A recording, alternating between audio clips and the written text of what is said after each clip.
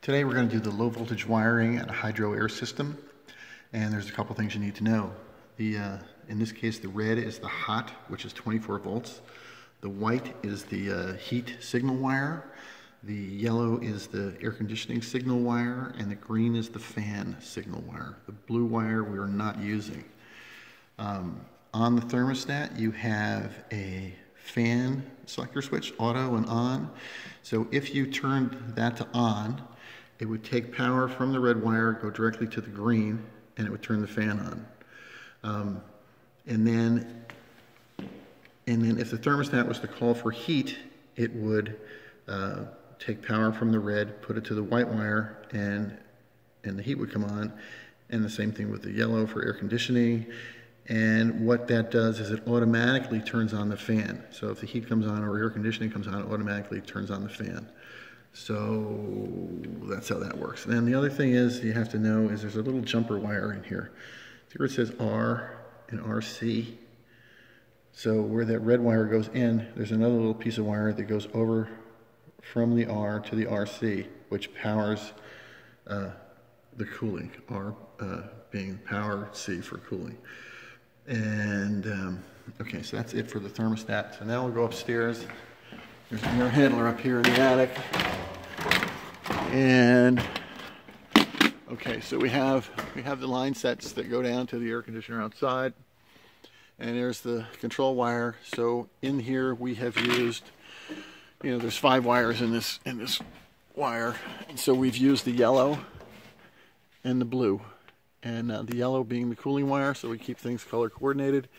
And the blue is the ground coming back from the condensing unit. Now, the ground wire comes back. It doesn't go directly to the ground. You have to wire in a thing called a float switch. This is a safety switch.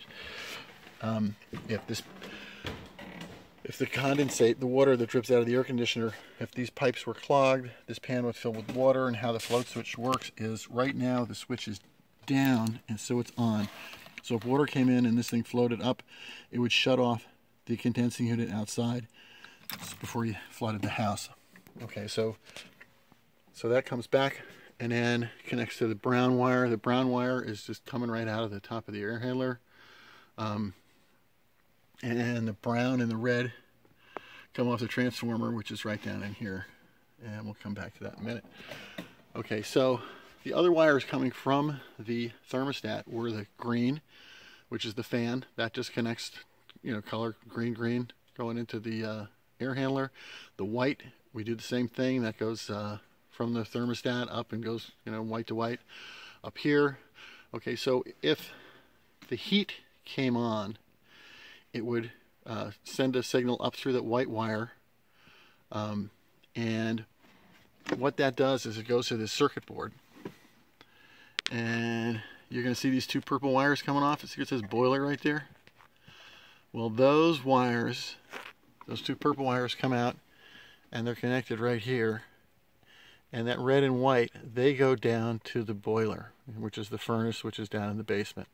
So that turns on the furnace and the circulators and all that stuff. And you use the red and the white because that's like standard colors for heat. Now there's really no positive and negative in this, or hot and cold. It's just you're just using the red and white. Other things are, oh yeah, here we are. On the door into the air handler, there's a thing called a door switch. And right now I've got my pliers on here, and it's holding it closed. If I take it off, you'll see it just popped open. Okay, so this thing turns off the unit, and so if you want to do testing and stuff, you need to keep this thing closed. So the pliers worked to hold that, to keep that closed. And so we'd have power here. The thermostat, the transformer, that puts out 24 volts. If for some reason something shorted out, you wired something wrong, you have to leave it wired for several minutes for this thing for that transformer to overheat and burn up, but they do burn up. So if you're getting no voltage out of your transformer, you have to get a new one. They're about 15 bucks. It's not a big deal. It's 120 volts going in and 24 volts going out. Other things you might want to have are a voltmeter, good pair of wire strippers. You're going to need a tiny screwdriver for working on those terminals, and then oh yeah, wire nuts. you might find that you'll go to screw that on and it won't attach to the wire well. What you can do is take the wire, after you've twisted it, you fold it over on itself, and then put the wire nut on, and it'll hold it tight.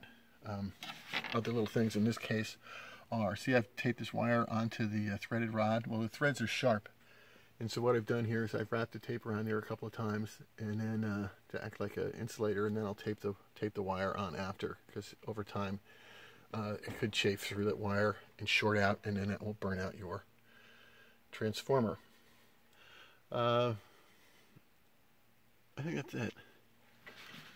Yeah, that's about it. There's oh yeah, there's some other leads coming out here. Those are 24 volts. Those two orange wires, but there's nothing to power with those, so those are just spares. So it's pretty much color, color to color, but you just need to know what those first colors meant when we started, and then all it kind of falls into place after that. But all right, good luck.